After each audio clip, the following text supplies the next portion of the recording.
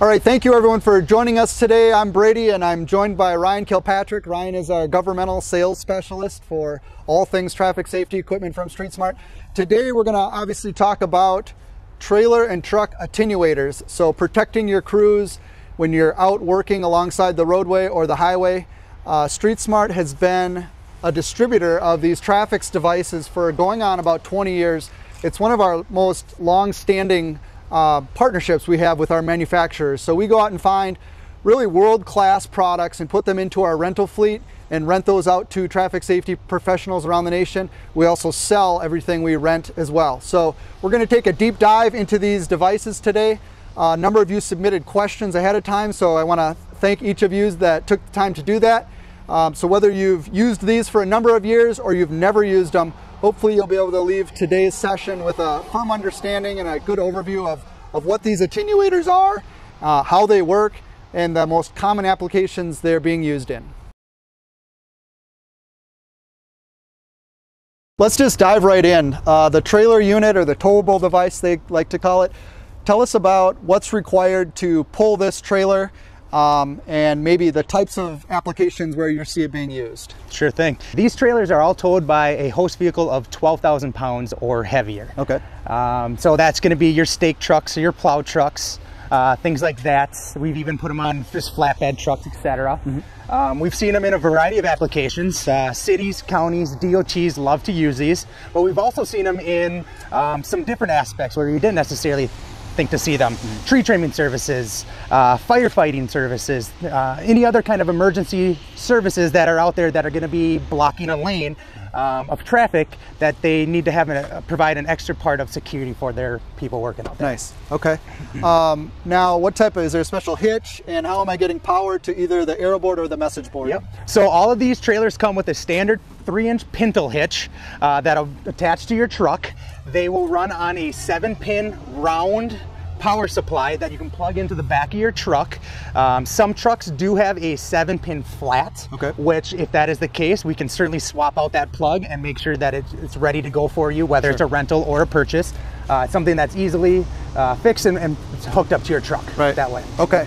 So again, we have two units obviously behind us. One is with the standard aero board. Everybody knows how those things work, but Ryan, maybe talk a little bit about this message board, and I'll give you this controller and you can talk about how it gets controlled and maybe how StreetSmart worked with some of the manufacturers and what we can do with that board sitting in the cab of your truck. Absolutely. So as Brady showed you, it comes with an in-cab handheld controller. So we can power up this message board and run it as we typically would, like any other kind of standard application, with a trailer mounted message board. So if we want to run a 2-page message or chevrons, arrows, etc., we're certainly more than capable of doing that with this smart board. The other nice thing is that this board can connect to WAZE or 511, so this information can be easily displayed to the motoring public out there. Nice. Yeah, I know that's a hot topic. So if I'm using WAZE or one of those navigation apps, you're telling me that this can be outfit so that it's going to tell the motorist maybe a mile or two ahead of time, road work ahead, use caution. I can see it where it's at in the project, as far as the location. If anything's blinking on it, we can have those lights kind of reflecting that as well Okay. And to push that information to the cloud, is the host vehicle driver having to do anything differently? No, he's not. Simply power up the machine and that'll start running right away. That's awesome. No additional switch to flip. Exactly. Awesome. Okay. Looking at some of the other questions, you know, what are some of the other, reasons? Why would I use the trailer versus that truck over there? You mentioned some of the kind of industries that are using it. What are some of the other main driving factors of a trailer versus the truck? Yeah, great question. The main reason why is maneuverability. Just being able to, back the trailer around, things like that. The other nice thing is that you're not dedicating a host vehicle to a TMA such as the one down there. That frees up drivers, trucks, etc. to go do other projects or anything like that. So that way it's not always dedicated to one. All right, let's talk about kind of hooking it up and what's involved with that. How easy are these to maneuver and get going on the roadway, Ryan? They're extremely easy to hook up. If you've hooked up a message board or any other standard trailer in the past, you can certainly do that. It's just cranking the jack down so it places it onto the pintle hitch, hooking up your jacks, your hooks, and then making sure your caster wheel's lifted up off the ground, because you don't want to have that dragging across the ground or anything like that. The other nice thing is that the touchscreen is extremely user-friendly. If anybody's used a Vermac message board in the past, it's going to be the exact same functionality as you've used on any other touchscreen. Okay, the arrow board one is just as easy. Yep, exactly. Turn it on and push a chevron or arrow direction, and you're ready to roll. Okay, the question everybody wants to always know is, how the heck do these things work and what's inside of them? That's a great question as well. If you were to cut these right in half, you would see that it's shaped just like a honeycomb inside. Okay. It's an aluminum honeycomb shape. So they're designed to, upon impact, crush upon each other, taking away that inertia. So that way the host truck will barely feel that impact once it is taking place. Okay. I know you mentioned one of the defining characteristics of the Traffic's Scorpion brand is they can be repaired. Yes, sir. So somebody, might throw the BS flag on that. If this has been hit, how can you repair it?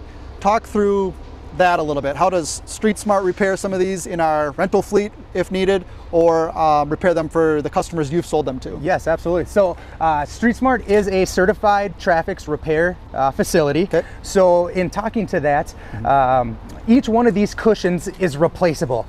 We've all backed one into another vehicle, or as somebody else might have just bumped into it.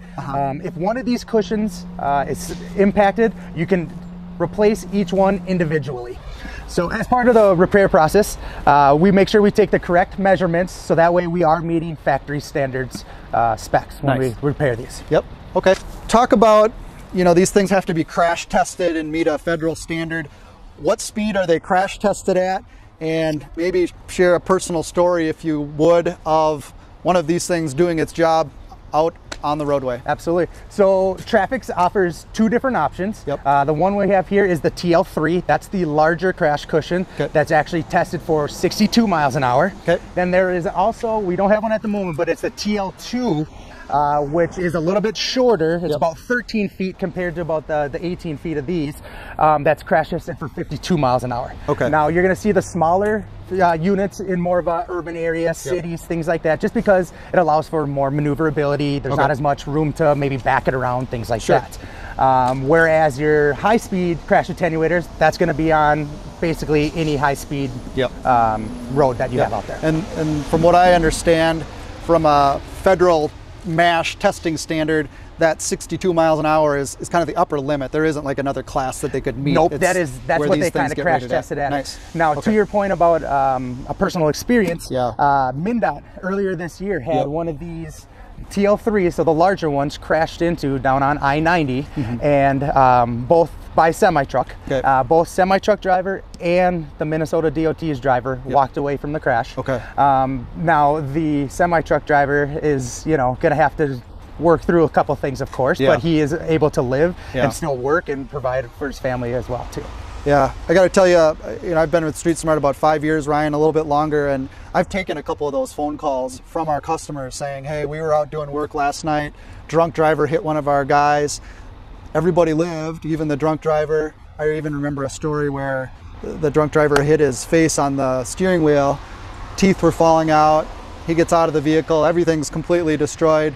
But just pretty humbling to take that phone call and to know that really this piece of iron and aluminum saved that person's life, and could have been so much worse. Absolutely, allows them to go home to their family. So, and you go to any trade show or DOT meeting, it seems like everybody has that, either tragic story where someone did get struck or the near miss, right? And with distracted driving not going away anytime soon, that's the nice piece about these, is they're the last line of defense a lot of times for these crews. So maybe talk about that, Ryan, is how many of these do I need if I'm protecting my crew out on the roadway? What does that look like? So that's just, there is no federal guideline that states that you must have so many TMAs in any kind of operation. Now, it is going to be more kind of local, so you want to check in with your state DOT or your county DOTs, things like that, to make sure that you are hitting the recommendation. Here in Minnesota, MnDOT is requiring that you have 3 TL3 trailer attenuators in any kind of moving operation. Okay. Yep. So any kind of striping or anything like that, yep. you're always going to see 3 of these crash attenuators in place. Yep. I know a number of these. You mentioned Minnesota DOT just came back off a season-long rental.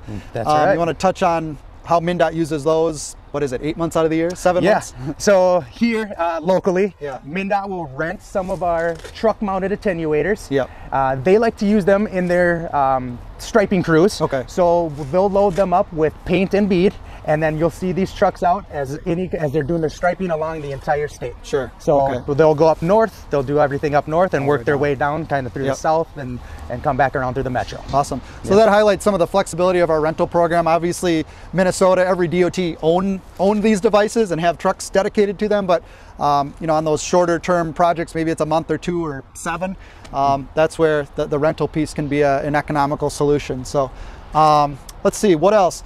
Let's you know, talk about the message board and the aero board. I'll maybe go crank them down and talk about, Ryan, how fast can I tow these things when I'm going down the roadway? So you can certainly tow these at highway speed. I always recommend that you lower either your aero board or your message board, whatever your trailer is outfitted for, simply because that puts a lot of stress on the uprights. So you just don't want to have anything rattle loose or anything like that for you. But these are able to tow at highway speeds. They're very simple to crank up. It's just a hand crank, as you see. Brady's doing it right now. It took him less than 30 seconds to do both of these. But it's always better to crank them up and down between each time you move them versus running wild at 65 miles an hour with this thing up in the air. Not that anyone's ever done that. Never. I've never once seen that ever.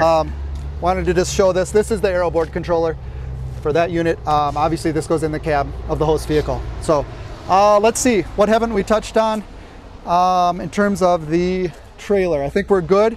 Let's take a look now at the TMA truck. Let's head on over there. Okay, Ryan, here we are over by the TMA, the truck mounted attenuator. We've hit on a few of the characteristics of it already, but why do people rent these from StreetSmart? Simply put, the ease of it. A lot of fleets don't necessarily have a dedicated TMA truck that they can just always put on with the TMA. Okay. So they'll come to us. Yep. They already have a truck that's ready to go. All of our trucks are clean, okay, ready to run. We take great pride in all of these Kenworths. So that way it's really simple for you. Okay. Yep. And available to rent nationwide. Nationwide. Yep. Okay. Awesome. Now obviously you being the governmental specialist, you sell a lot of these units as well. So we just sell the tail, if you will, just the yellow piece you hear behind me. Ryan, how long does it take for a customer to install one of these on their truck, and what does that look like? So yeah, so install, it goes really quick. If you're not looking to have a dedicated TMA truck, there is an option called a fast track. This allows for the TMA to be quickly connected and disconnected within minutes. Okay. It's 4 bolts. 2 on each side. You drop your jacks and you're allowed to slide this away. Right. So as far as install, it is a fairly quick install once you actually get it attached and everything like that. Okay. Yep. So obviously this folds up and over. As I was setting all this up today, I timed it. How long does it take for the tail to come down? So I believe it took 16 seconds for it to come down. Gravity is my friend on the way down. A little bit longer on the way up, so 26 seconds to get that thing back up and over. The reason they call it the Scorpion is, as you can see, once it's folded up and over, it kind of has the same characteristic of that Scorpion's tail. So again, 16 seconds to deploy. You're doing all that from the cab of the truck. Who can drive these things? CDL requirements? What are we talking? Weight limits? Anything like that? So nice thing is that you do not have to have a CDL to drive one of these vehicles. Okay. You do need to have a DOT physical card, but you do not need to have a CDL or anything like that, because all of these trucks fall under that 26,000 pounds. Okay. Okay. Here in Minnesota, as I stated, MnDOT likes to use these trucks for their painting crews. Yep. So we keep these right around 16,000 pounds, so they can add about 8,000 pounds worth of paint and bead. Okay. Okay. Yep. Other states, such as Texas, require a little bit heavier host vehicle. They require about a 19,000 pound vehicle. So our trucks down there come with that weight already built into the truck as well too. Okay. So that is something that you just have to keep in mind, is that you want to ask, you know, what your local requirements are. Nice. Yep. Okay. And then, you know, we kind of hit on it before, but typical use case on a truck, Ryan, who's using these things? how many do I need? Yeah, similar to a trailer attenuator, there is no requirement as that I need to have 2 or 3 or anything like that. Okay. The nice thing about this though is anybody can use these. So from your mom and pop facilities to your emergency vehicles, things like that, anybody that has a DOT card could technically get in and start driving this thing. Okay. So they can. I know we even recently had a towing company that bought one of these units. Towing, striping companies, sweeping corps, things like that. Yep, we're starting to see a lot of buzz around the Beehive from. But as you mentioned when we were back by the trailers, check in with your local kind of regulations. Each state has a little bit different guidelines in terms of the number you would need specific to each project. Great. Okay. Anything else on the TMA that anybody should know? Kind of as we talked about with the aero board, it'll run standard just like your normal aero board. All of our trucks are outfitted with 25 light aero boards, so you can run arrows, chevrons, etc. 4 corners, whatever you need to do to alert your traffic to any kind of work being done in the area. One other application that we've seen with these trucks is that we've had customers put on a static sign, such as painting crew ahead or right lane closed and having an arrow pointing that way, just to have an added visual besides the message board or arrow board and the LEDs. Okay. themselves. And to your point on the LEDs, obviously there's a lot of nighttime work, so once all the lights are on, pretty hard to miss these trucks.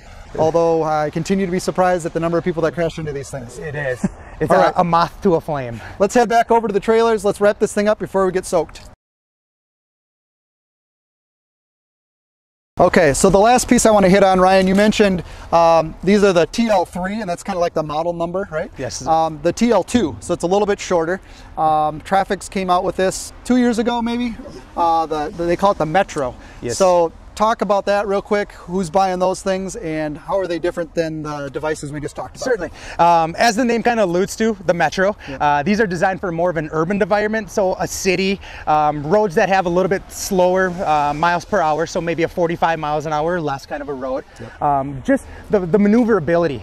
In their bigger cities, you're not able to necessarily back in a big trailer or even a TMA as far as a TL3 like this. Right. So Scorpion came out with the TL2 that just allows you to have a little bit more maneuverability throughout the bigger cities. Okay, and you mentioned the weight requirement for that is about 7,500? 7,500, correct. Yep. So an F550. Exactly. Yep. So again, great. A snake truck. Okay. You know, something along the lines of that. Cone truck or something. You know, we'll usually hit those weight requirements. Right. And one of the features of that is it just folds straight up. It does. It's just a single 90-degree pivot instead of the TL3, which cantilevers up and over, like you alluded to earlier, as far as the Scorpion tail. This is just a 90-degree fold up. Awesome. Yep. So you're kind of preserving that bed space. Exactly. Awesome. Okay, well, like I mentioned, we're about to get poured on here, so let's wrap this thing up. If you have any questions that we missed, put them in the chat down below. We can talk about those for the next few minutes, and we can do that inside where we can stay dry. Or if you have questions once we're done here today, streetsmartrental.com, nationwide rental and sales of these devices. We'd love to get some of these out for your crews, and again, act as that last line of defense against those distracted drivers. Ryan, it's been a pleasure. Thank you, sir. Thank you for everything you shared with us, and take it easy, everyone.